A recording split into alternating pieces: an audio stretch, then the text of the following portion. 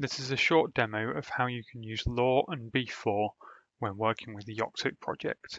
And you can use any email client which can be configured to easily get the message ID of a given email.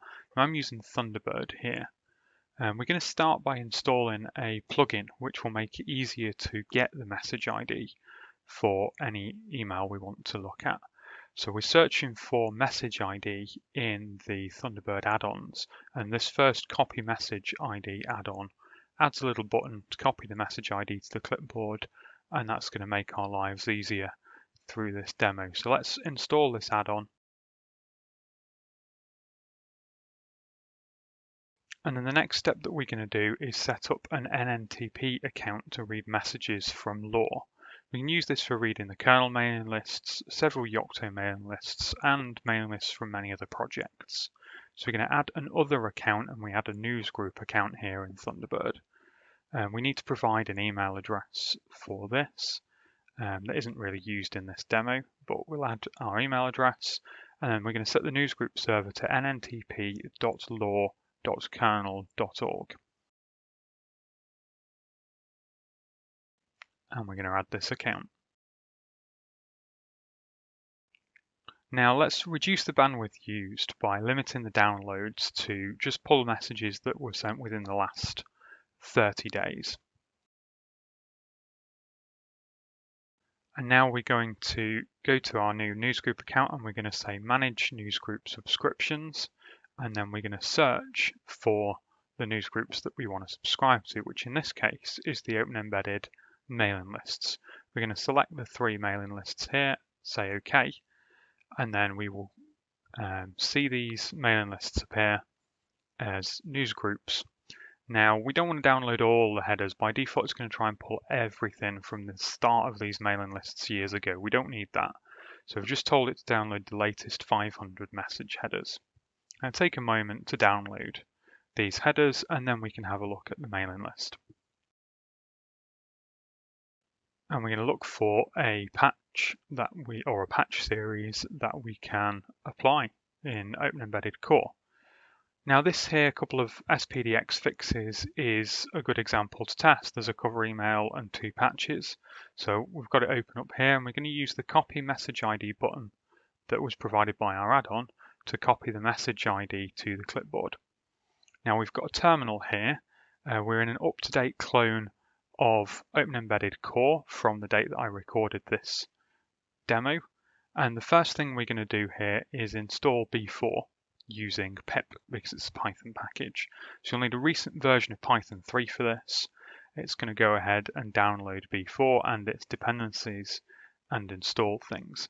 And when it's installed, we're just going to very quickly confirm that it works by checking the B4 version. Now we can go ahead and pull down the patches using the message ID that we copied earlier. What this is going to do is create a mailbox file which can be used with git.am. So let's copy the git.am command that B4 has helpfully given us, and we're going to run that.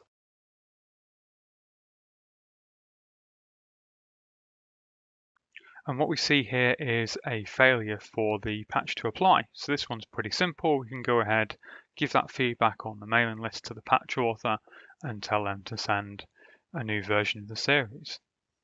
So now let's go and look for something else that we can try. And we're just scrolling back through. Here's a good one to try. So this is a 26 patch series from Tim. B4 really helps when dealing with larger patch series like this. So we're going to go to the cover letter, and we're going to copy the message ID again. And then back in our terminal, let's run B4am with that message ID that we've just copied. Now we see all 26 patches downloaded and added to a mailbox file, which we can go ahead and pass to git.am.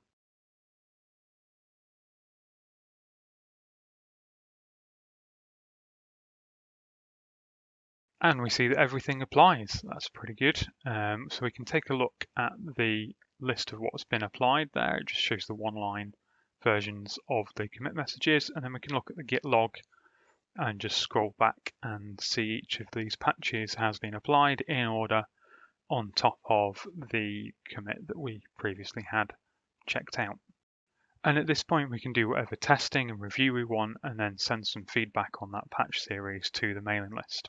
Now, before we finish, I want to show two other features of B4. The first is how easy it is to add your sign-off to all the patches that you apply. This is a common task for maintainers.